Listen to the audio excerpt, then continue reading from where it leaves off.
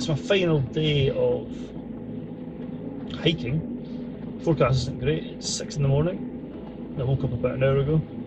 I was sitting watching some YouTube because nobody else is on the internet on the Wi-Fi, camp Wi-Fi. You can actually catch up with some YouTube videos, and I'm just going to take my time today. I'm going to get up, probably do what I always do, first things first, and that'll be to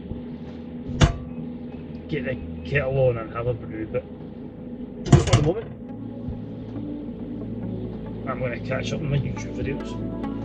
Well, not my YouTube videos, but at the moment, on the seats.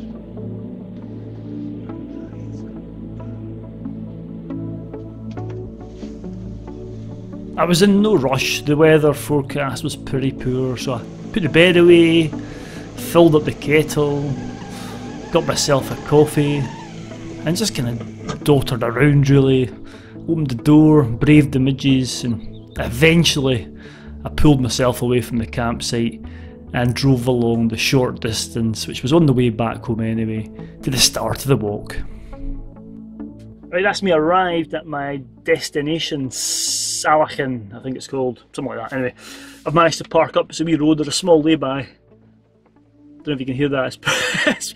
I'm really not wanting to leave the van. It's not forecast very good, and this walk, there's a few things I'm a bit concerned about. One of them's a river crossing right at the top of the glen, so I have to do about 4 or 5 kilometres up the glen. I don't ascend very much at all, and it's straight up the mountain. And it's a rocky, pathless mountain, very steep, so I'll have to be careful. But I'm most concerned about the river crossing. So I need to get out of this gear and get my waterproofs on. I'm always up for a challenge, so I think that's certainly what this is going to be. Right, let's get cracked on. Get my wee hat for the rain, and we'll get cracked on. Wow.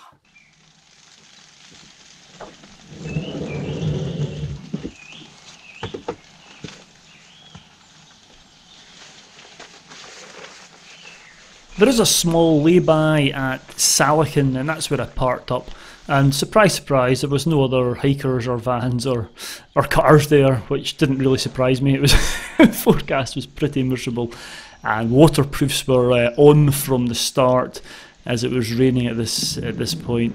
As I was leaving the van, got my gear together, and yeah, started on my merry way up Glen Gour. Well, as with many walks along the glen, there's a nice path here. It takes me along to the base of the mountain, and I can see the mountain. You'll not be able to see it. I'll spin your camera around in a minute. You can see the mountain over there, and it's not as bad as I thought it was going to be. There's a wee bit of rain.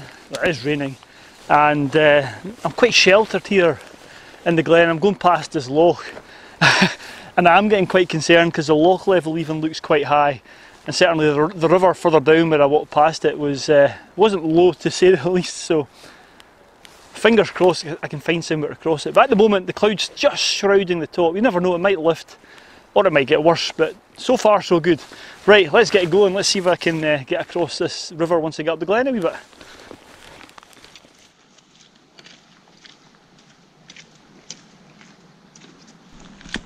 Well, the rain's reduced to a wee bit of a spitting at the moment, which is lovely. And this Land Rover track does make for nice fast progress up the glen. And there's the hill over my shoulder, Ben Nahua, I think it's pronounced. And you can see it's quite rocky and rugged, and there's no paths up here. I'm just going to have to be careful which way I go up. I'm not sure whether I'm going to go up this rocky face, which is less steep, or just straight up the skyline. It all depends on whether I can cross this river. As you can see, the tracks had lots of big puddles like this in it on the way along, so it has been pretty wet, and I can hear the roar of the river. The River Gour, I think it'll be. This is Glen Gour. And back down behind me I can see the mountains, I suppose towards Glen Gour and Balhulish and these sort of places in south of there. But it's lovely. It's not too bad. It is kind of atmospheric coming through these places when the weather's not perfect. It's atmospheric, that's the best way to put it, I think. I like it. As long as the wind doesn't pick up too much, although it does look like the clouds are scudding across the summit, so I know it will be breezy up there. I'll have to change my hat and what have you. Anyway, enough yabbering on. Time to plough through this puddle and see if I can get a crossing point for the river. As I continued up the glen, I soon came across an old ruin of a cottage or steading, and it was the only ruin that I came across on my journey up and down the glen, to be honest with you. You usually find a few more of these old ruins kicking about in these glens out in the west coast. But yeah, it wasn't great. The weather was still a bit changeable, rainy to say the least. But I could still see my objective, and the mountain still had a cap of cloud in it on the top. But I continued onwards. So I've come to a wee high point on the path. Let me put these down. And you get a good view of the mountain from here. And because I know it's going to be pathless, I'm kind of scoping out the mountain as I can see it now, because you never know when this clag might come down. I can see some gullies dissecting the rocky crags and what have you. So it shows me that there's a way up that looks pretty safe, although it does look quite ferny from here. I hope I'm not wading through the ferns up there. I might be wrong, I'm a bit too far away to tell whether that is ferns or not, but it certainly looks, it's either very green grass or lots of ferns. But yeah, I can see at least sort of 3/4, 2/3 of the way up the mountain anyway. And that's it. There's a wee rocky knoll in the middle, which looks like it's quite steep. Maybe the difficulties lie there. But again, it looks like there's wee gullies and rakes going through it. So it's always nice to, it's always good to kind of take note when you can see the mountain, because you never know when it's going to disappear. So anyway, first things first is the river to cross. So I think I'm nearly there. I think I'll drop down and cross the river. So let's go. I wasn't expecting to do much photography today, but as I dropped off the main path and down towards the river, there was this lovely lone dead tree. So I actually stopped there and took some pictures before I crossed the river. It was lovely. Probably here. I'm now down by the River Gour. And I'm glad I came down here, even if I don't cross it. This lovely old dead tree. I've tried to take some photographs of it, and it's just beautiful. It sticks out. A photographer's ideal tree, perhaps. Anyway, let's have a look at this river crossing. You see down below me, I'm going to try and get across here. It does look quite deep there in the middle. It's not too bad though, I've crossed a lot worse. I've tightened up my boots, put the internal gaiters down as far as they can go. So yeah, this is where the walking poles come into their own as well. Really useful. So I think I'm going to get across here, no bother at all. Just as the rain starts, then it's the trudge across to the start of the hill. Right, let's give this a go.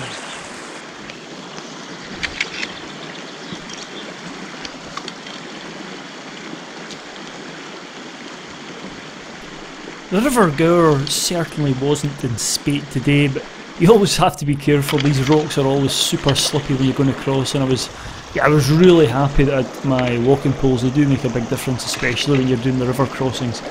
And you don't really get an idea of it from this footage, but when you're in the middle of these wee rivers, there is a bit of depth to that water. There's maybe about a foot or a foot and a half if you were to slip and, you know, hit your head or what have you. So you have to be careful, and I was glad when I reached the other side. Wow, dry feet. This bit here in the middle is about a foot and a half deep, but the internal gaiter certainly kept me dry, which is grand. Just hope it doesn't rise any, or I'll be stranded on the side of the river. But it's lovely right now, up past these old trees, across a bit of bog to the start of the hill. It's nice to have dry feet. I was quite worried about that. So always, especially when you're by yourself, you never know how deep these rivers are going to be, but that wasn't too bad. Probably looks nothing on the camera, but when you're in the middle of the stream, the water's flowing past you, sometimes all thoughts run through your mind. But right, enough gabbering. Let's get up this mountain. It looks a bit steeper now. There were some lovely old oak trees on the banks of the River Gour, and I half thought about stopping to take some photographs, but you know what, I had a mountain to get up, so I headed across some boggy ground to the base of the mountain, and I discovered when I reached the base of the mountain that greenness that I saw on the other side of the glen was indeed deep, deep ferns. I've started the climb, so this is the start of the mountain, h-Uamha. It might be h-Uamha and me when I go up here. And you can see there's a few crags and what have you going up there. Lovely views back down from where I came. Then over this way, you can see over my shoulder, that's just one big rock. That's Gavin of Ardnour. Tops in the cloud at the moment, but you just see there's hardly any vegetation on that at all. Just one big sloping rock. That's a fantastic mountain. I need to go back up there. I did it in the winter a few years ago, and didn't get any views, and I think that's one that I need to go back to. Anyway, back to this hill. It does look quite rocky as well. This there is ferns here, but there's also grass, and there is actually a path so far which I wasn't expecting, which is good. So that will hopefully lead me in the right direction before I need to get the mapping compass out. Right, let's go. Stop waffling, Murray. Let's get cracked on. Through the ferns I went, and I must admit, in the back of my mind I was thinking that a tick check was going to happen later on, which I did. But anyway, through the ferns, and I got a bit higher up the mountain, and it got a bit more breezy and exposed, so I took the cap off and put on my wee woolly hat to keep my head and my napper warm, and continued up the mountain. There were some great views back down Glen Gour as well, which was lovely, and the mountain ahead was starting to reveal itself, and also its steepness.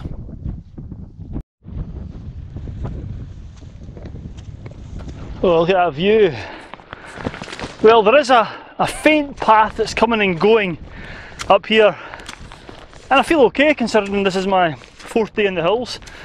This is actually the lowest Corbett, and I'm kind of glad it is, to be honest with you. Excuse me. Anyway, I'm just below the steep section. This is, I suppose, the hardest pull, and I think I'm going to go around to the right, because over on the left here there's lots of crags. So I'm just going to see what height I've made so far. I'm going to look at my GPS here and see how far I've come. Sometimes this is a bad idea. Where am I? Huh. 350 metres. I thought I'd maybe ascended more than that. Note to self, don't get the GPS out until you can see the summit, you might be disappointed. Anyway, yes, 350 metres should I say, and the summit of this is 762, so less than halfway.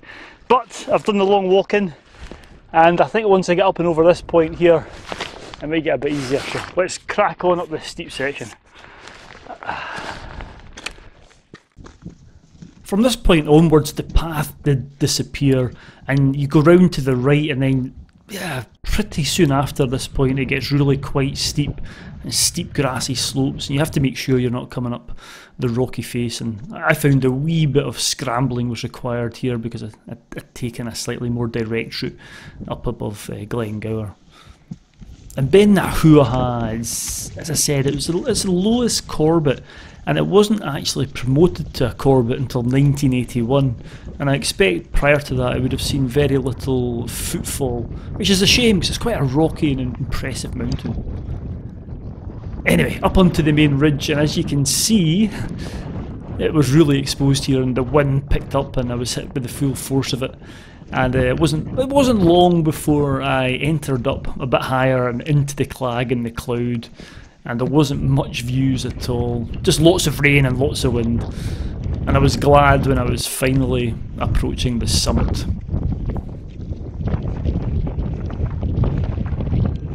At last! The top! Hurrah! Here we go! And here is the summit of h-Uamha! And yeah, I'm quite tired now. This is my 5th Corbett in 4 days, and it's pretty miserable up here. As you can probably tell, it's peeing it down and it's windy. Woo! And there's another. This is the lowest, as I said earlier, this is the lowest Corbett. Excuse me. And about 2 kilometres that way is the highest Graham. It's only a metre shorter than this. And I should really head over to there, but you know what?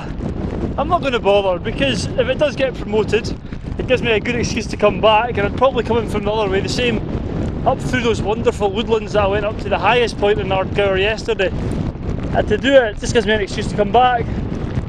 And it's miserable today, I'm tired, I've got another long walk out to get away. It's not going to get any better than this, I think. I think the forecast is going downhill. So I'm going to head back down to the van now, get the ferry across to the Ballahoolish area, through Ballahoolish over to Glen Gour and home. And then I've got another adventure planned with the family in the van. So time to drop off here and get out of this wind and rain. Oh, it's miserable. Ah.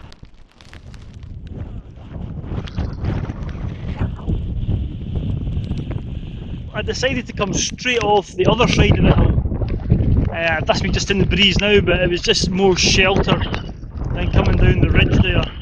So just look behind me there, that's where I've come down. And I'm coming down this shoulder now. If I swing round, there's Campervan over there. That, I don't know if you'll make out the rocks, but it's just lots of slabs. And then away down over yonder, kind of where the loching is, just there. That's where my car is, so I need to drop down here. And it's a long walk back out, but this is much nicer. It's a bit steep coming down this way, but it's just nice to get out of that wind. Still pissing it down, however. Right, let's get down into Glen Gour and see if I can cross this, the River Gour again. I'm going to cross it at a different point this time coming down this way, so let's hope I can do it. Right, let's go.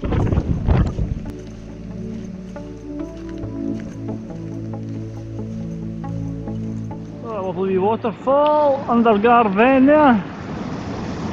And this is where I'm going to cross. Let's see if I can get across down here. I'll be putting the camera away. I might put it on and tie it around my waist belt, but I'm going to try and hop onto that rock, and then over. Let's see how we go. I'll put you on here. Cam. First things first. Before I do that, I need to make sure my gaiters are tightened up. Let's see.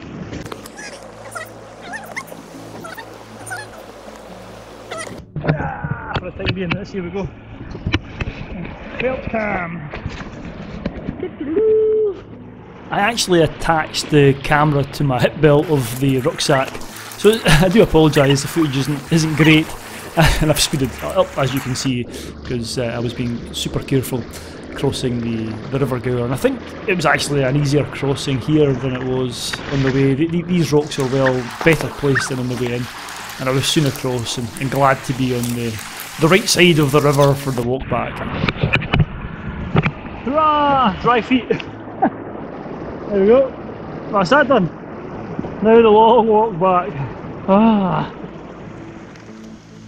If anything, the rain actually got heavier as I came off the hill, and it was a long trudge back along that puddle-ridden path, and I was really glad when I got back to the van.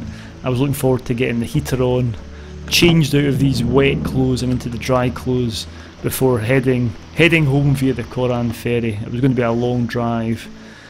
But it didn't actually take too long to get to the Corran Ferry from Salachin, where I was parked. It's only a few kilometres down the road from the ferry terminal. Anyway, I soon arrived there, and there was a queue of cars waiting to get on the ferry, which was on the other side of the crossing when I arrived, so it gave me a bit of time to reflect on my trip today. Whilst waiting for the ferry back over, I was going to say the mainland, but we are actually on the mainland. So I do my what can I give you? What tips can I give you from h-Uamha? Was it h-Uamha? So I think tip number 1, waterproof boots. The approach path is literally one big puddle, and yeah, you would definitely regret not having waterproof boots. Tip number 2 is related to waterproof boots, is have trousers with internal gaiters or wear gaiters, and that's more for the river crossing. It wasn't too bad today, and it's been peanut down, so yeah, gaiters, waterproof shoes, definitely come in useful. Related to the river crossing, tip number 3, take some poles, walking poles it is. I know they're not cool, they're pretty, yeah, very untrendy, but they will save you when you're going across those slippery boulders and what have you in that river crossing. Tip number 4, check the forecast. If it is due to be even more monsoony weather than it is at the moment, yeah, don't go. It's a long walk in to find out that you can't cross cross the river. Tip number 5, you could potentially bike in. I'm a bit dubious about that. It's certainly not road bike worthy. Definitely not road bike worthy. If you've got a good mountain bike and what have you, then you could maybe do that. It's not, you wouldn't be sitting in the saddle very long though, and you would be getting off to push. What other tips? Final tip, last tip of the day. Don't bring anything to clean your boots with, because of that path being one big puddle, it shines them up beautifully for when you get back to the car. Anyway, I hope you've enjoyed that. Until the next time, stay safe out there, and thanks for watching.